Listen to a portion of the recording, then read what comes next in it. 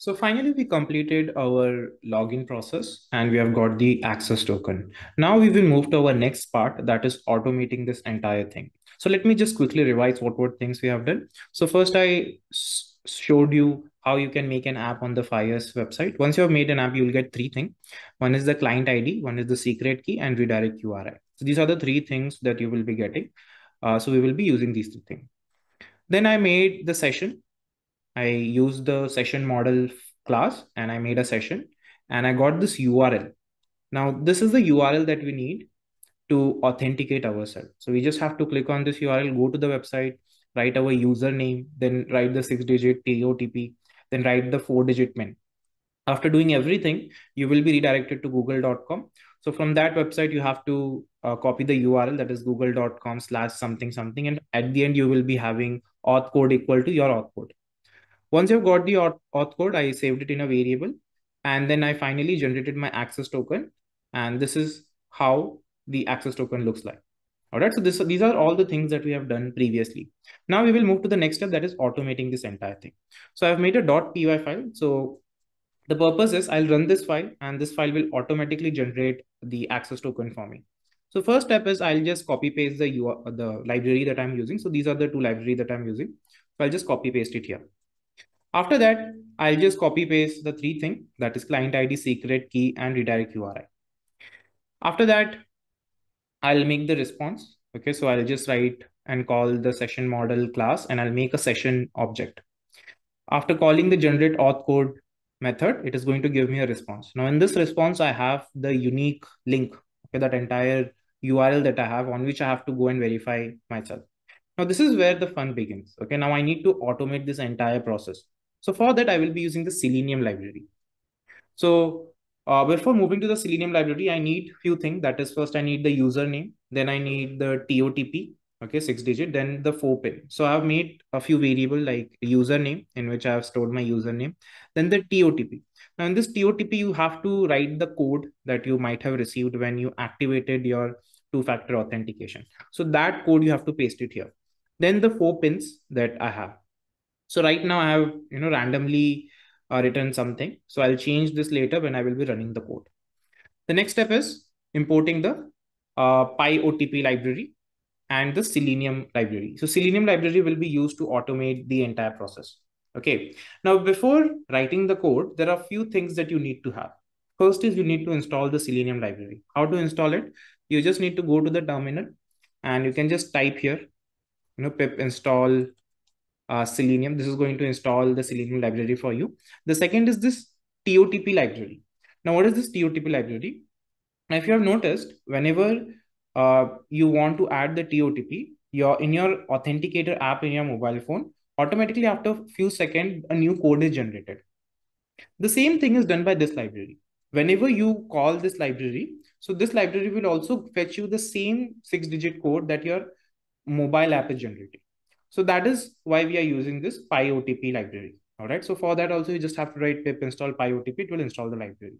So these are the two things you have to install. The next thing is you need the Chrome driver. Now, since you're automating the entire process, you need to get the Chrome driver. So you just go to google.com. Okay, you can open the Chrome browser. First, check what version of Chrome you are using.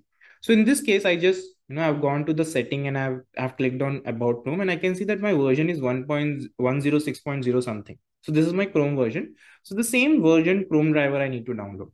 So I'll go to their website, this website, and from here I'll click on this 106. And from here, I'll just download whatever version suits me. That is this one. So I've just downloaded it. And after downloading it, I just extracted it here. So this is the file that I need if I want to automate the entire process. So these are all the things you need to do before proceeding ahead. After doing this, I'll make a function. Okay, now this function, the moment I call this function will automatically generate the auth code for me. Then I'll make the object of Chrome driver. So I've made a variable driver, which is webdriver.chrome. What is this webdriver? This is what I've imported here. Okay, I've imported Selenium import webdriver. So we need this driver. Then I need the URL, okay, or the URL that my driver needs to visit. So that URL is saved in this response. So I've just copied this code and pasted it here. And now I'll just remove this entire thing.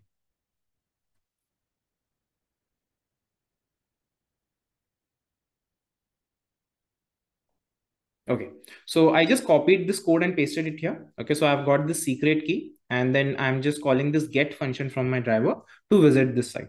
So now if I run the code, okay, I'll show you by running the code. So what it will do, it will open the driver and it will visit the site. That is that URL that we generated. So this is the site that we visited.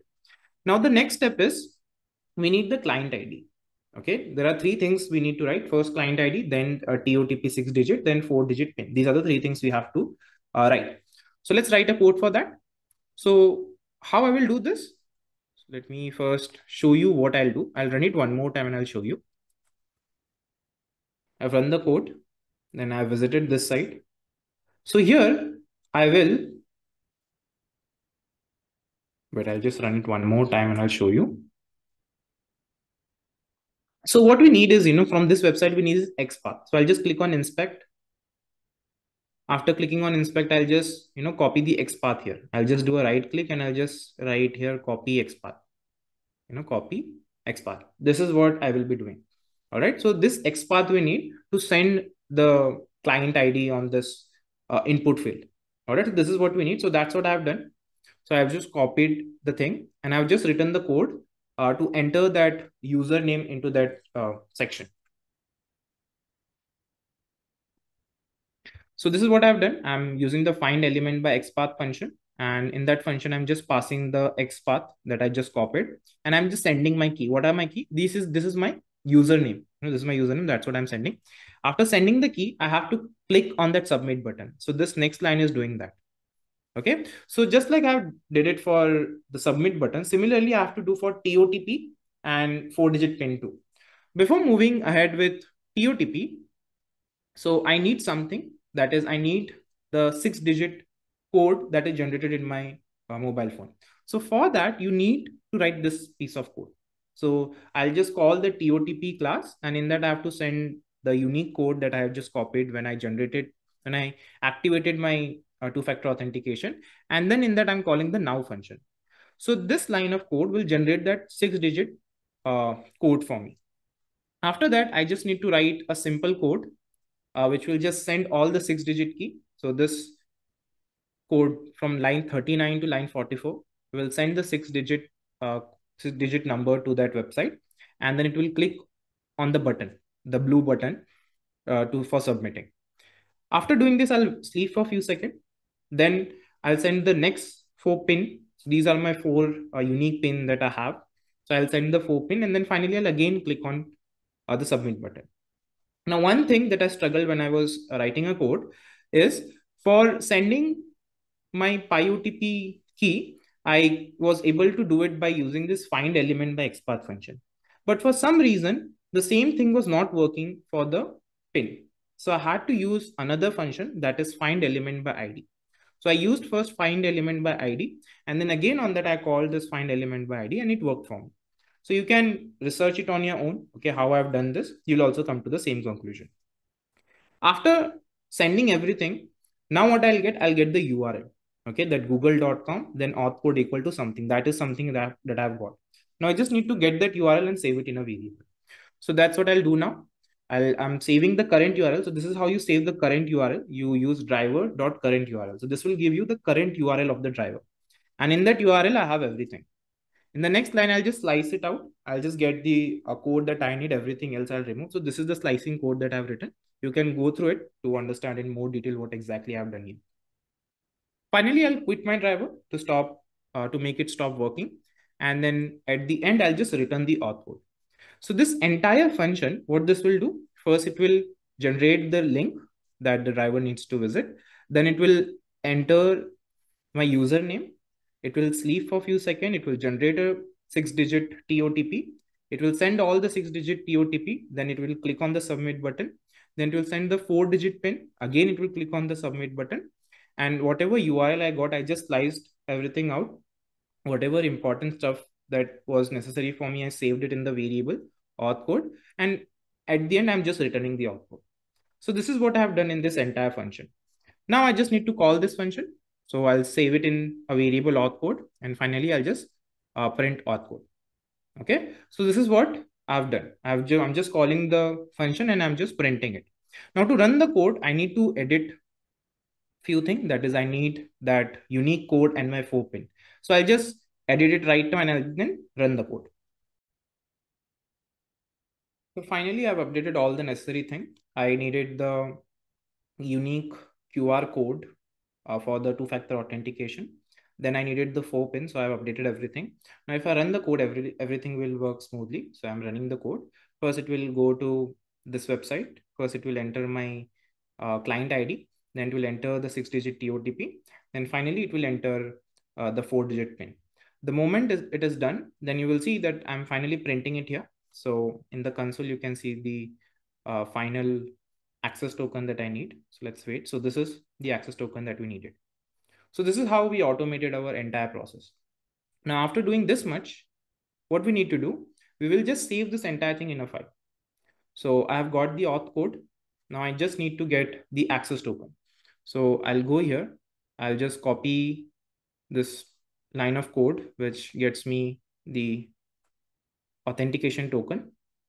Copy it and I'll paste it here.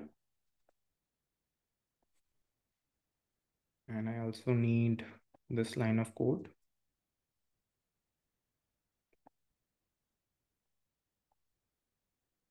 So this will give me the access token. Now I just need to save it in a file. Now how I will save it in a file, it's pretty simple. I'll make a variable A. Okay, I'll just open a file. So I can name my file anything like, access.txt. And I want to open it in write mode. Okay. Then I will just write A dot write. And I just need to write the access token. And I'll just write A dot close. So these 3 line of code will open the file, write the access code, and finally it will close it also. And then at the end, I'll just print the access token. Access token. Now, if I run the code, you'll see that once the entire automation is done, it's going to make a new file here. Okay. Along with making a new file, it is also going to print the access token for me. So previously what we got was auth code. This entire thing was done for auth code. And then this piece of code is responsible for getting me the access token. All right. So let's wait for a few more seconds. So finally, I've got the access token in access.txt. I finally have my access token.